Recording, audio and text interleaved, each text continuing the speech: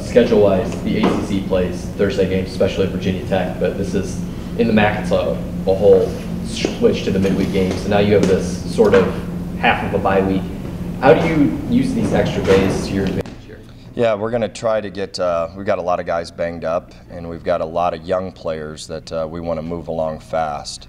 We're going to take these next couple days, we're going to do a lot of competitive drills against us to improve our football team, yet be smart with the guys that have played a bunch. We want to get them healthy.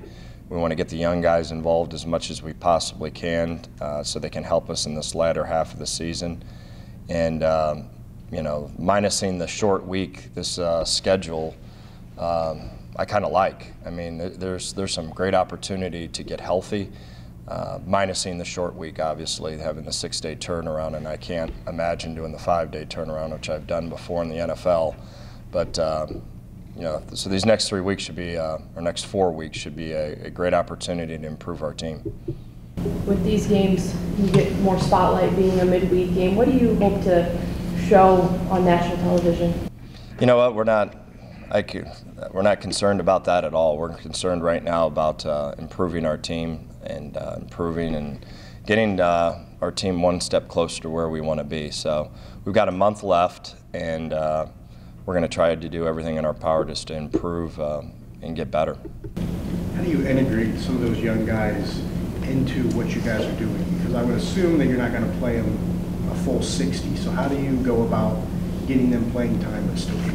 Well, this week is a great week to start that process, and we really have. We've started that process 3-4 weeks ago of integrating them into practice and getting them reps in practice because we knew at the end of the season we'd be playing them anyway. So this long week.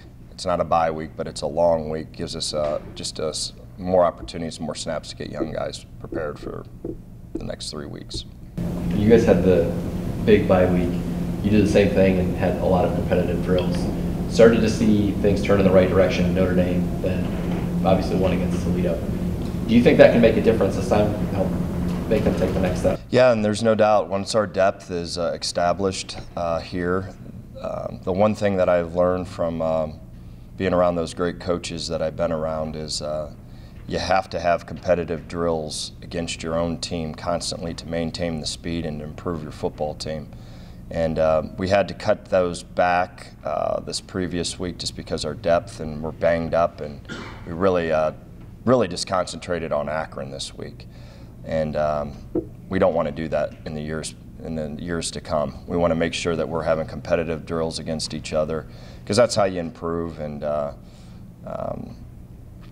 hopefully with a few years of recruiting, we're able to establish that depth, and that's how you build your football team and improve your football team. Going on the road, you guys have yet to be competitive in the second half of the road game. What's the next step on the road? Yeah, you know, we gotta, just like you said, we've generally handled it quite well in the first half. In the second half, we have not. So to be able to play a full 60 minutes on the road will be outstanding, and hopefully with being able to get some guys, other new blood on the field, I'm hoping that our depth problems won't be as horrific as they've been in the past, which keeps you in the game longer. And you know, we're going against a good Miami team, and I think Chuck's done a great job of building the program. I think he's done it right in terms of he hasn't went the JC route. He hasn't went too much of the transfer route. He tried to build it with high school kids, and it's taken a little bit of time, but I think he's done it the right way, and I think their football program will just continue to improve and grow and build. And yeah, I think they do a great job down there. What was the team like after that Akron win? Were they refreshed, and what do you think that does for a final push at the end of the season? I think they were excited for our seniors. You know, we made it a big week all week long, that this is the last Saturday they'll ever play in the Doit, and I thought we were very mature about that this week. I thought the seniors did a great job with leading.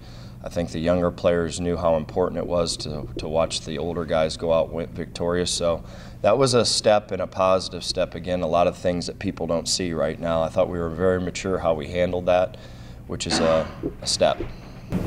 Andrew talked to the post-game coach about goals. There's still goals that can be achieved. Talk a little bit about goals you still have to achieve. Yeah, and our goals are daily. I mean, it is a one step at a time.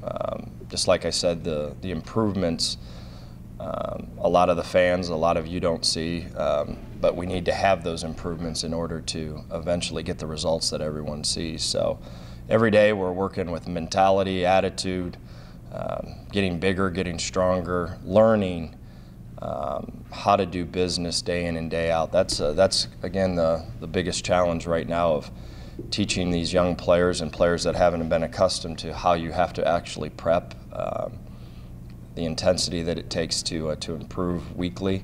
So those are all things those are my major goals right now, those things that you don't necessarily see right now, but I just know that they need to get solved fast in order for us to give and show the results of victories and what have not. So those mysterious goals that no one sees are critical for us to get to where we want to go. Greg had a big group of recruits here last Saturday too. Good to get a win in front of some. Yes. Yep. That's going to be the make or break for us. We got to do a great job over these next 3 years, really getting a foundation here of really quality players and quality people. I think this class has that, and we're going to continue. We got to hold on to them, and we got to get a few more. So that's going to be a major emphasis these next couple of weeks too. Miami's a little bit like Western Michigan. I believe they haven't lost at home this year, same way when you guys are going to Western. So what challenges does Miami pose, especially at their place? Well, they play great defense, and any time that you play great defense, you got a chance to win, and that's what they do. They play really good defense. I like how they built that program, and I like how defense is a major emphasis with them, and that's huge. And there's not too many places out there that still do it that way, and they do. And that's why they're winning at home, and that's why they're a good football program. They play defense. One of the seniors that's going to let you guys, Nico, is one of the few guys that has rode it out here his whole career. What has he meant for you guys in a leadership role, and then also where does he come as a player? Yeah, he's a first-class guy. I love him. I wish he was going to be in our program for the next 5 years. He plays hard. It's important to him. He cares about his teammates. He's a BG guy.